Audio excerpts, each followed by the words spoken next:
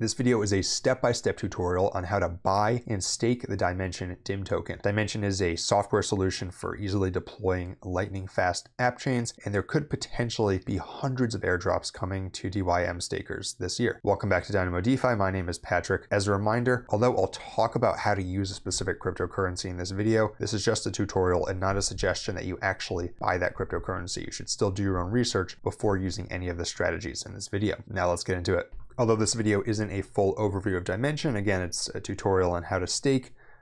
Quick, high-level look at what exactly it is. Basically, it's a software kit for easily deploying your own custom app chains. And eventually, there could be hundreds, thousands, maybe even tens of thousands of these app chains deployed if Dymension is successful. Again, that's speculation. However, they've built the tools, and now it's on them to recruit developers to actually build upon their network. And if they're able to do that, and if all of these thousands of applications launch, then some of those could airdrop to Dymension stakers. And the reason they might do that is that if they're launching their own token, they probably want to bootstrap their community some way.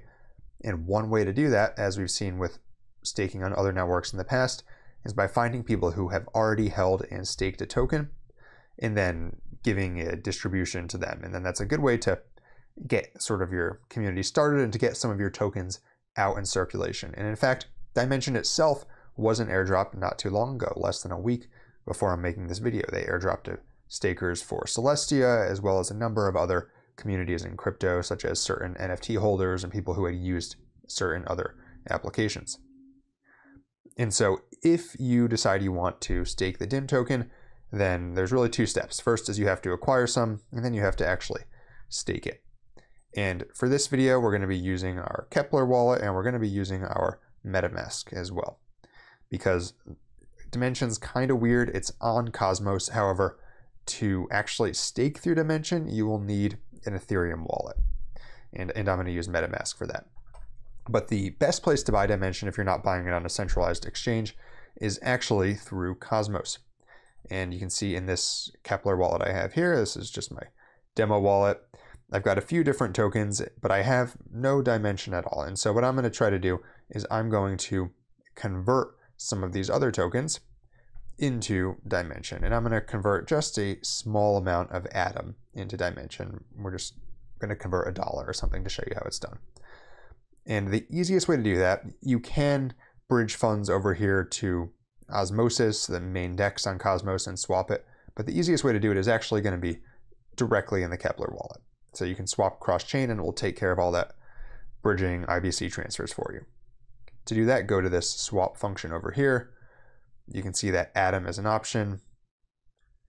And then I have a whole bunch of tokens here. But I'm going to select Dymension. And I'm going to do a 0.1 Atom, basically $1. You can see that's going to get me 0.13 DYM. It's going to take a slight transaction fee, and I'm going to swap it. And now, one question I get a lot when I do these videos is how much do you need to stake to get airdrops?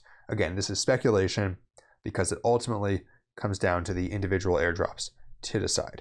Some of them might cap it out $100 of Dymension. Some of them might choose to cap it at $500. It's up to them. But I would say, in general, I think $100 is a good sort of target, but I think to be safe, if you're able to, again, it depends on your financial means, probably you can guarantee admission and more airdrops if you have more money, at least a few $100s, because there have been some airdrops recently that have had a higher limit just to try to reduce people from creating multiple wallets to try to qualify. And if you look at that, the swap is now completed. We now have some Dymension in the wallet.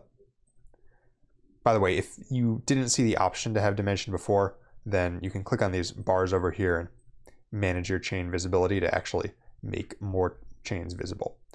But it'll likely be visible already. But if it's not, you can do it that way. But you can see now we have some Dymension. And so then the next step is you actually have to get some here in the Dymension portal. And so this is weird because this part, you're going to use your Ethereum wallet. To start, I'm going to connect a fresh wallet that I've never used on Dymension before. And you can see it's connected. I have exactly 0 DYM. And so I'm going to need to transfer that Dymension from Kepler over here to this wallet. I'm going to copy the address. And then I'm going to open Kepler. Oh, by the way, you will have to change your MetaMask to Dymension. However, as soon as you try to connect, it's going to prompt you to switch to Dymension anyways. So that's going to be pretty straightforward. But I'll have to transfer my funds from Kepler over here to that wallet.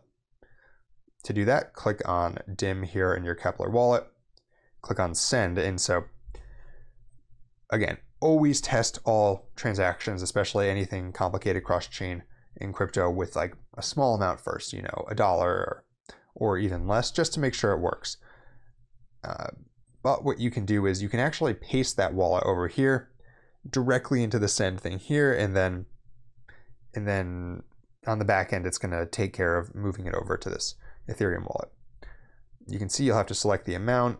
I've got 0.13 Dymension. I always like to leave a little in case I need gas at some point, so I'm just going to do 0.12. You can see again, it's charging me like 3 cents. So if you're moving $1, you're going to get eaten up by fees. But again, I would recommend moving more than that. If you only have $1 of Dymension, there's probably other strategies you should look at for earning money in crypto.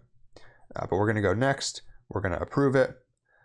And the transaction should just take a second to actually appear in this wallet. You can see it says it was a success.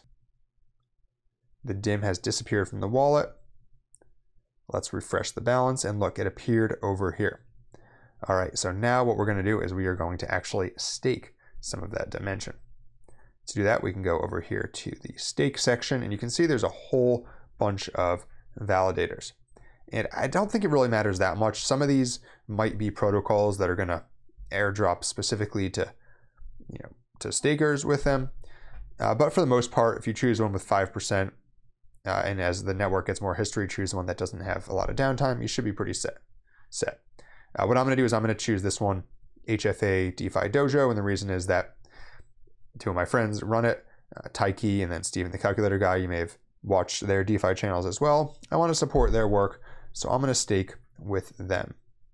And I'm just going to do 0.1 DYM. Again, I always like to leave a little bit for transaction fees. Yeah, one thing to note here is your funds will be locked for 21 days after you do this. And what that means is not after 21 days you can withdraw immediately. What that means is whenever you go to unstake, you will have to wait 21 days. Even if you wait a year and you go to unstake, you'll have to wait 21 days. So just keep in mind, if the market's going crazy, this happened to me last bull run with some things I had staked, you may want to unstake before you think you're ready to sell, because if you want to sell, you might not get 3 weeks at the price that you want to sell at. So just keep that in mind as the market hopefully continues to go higher.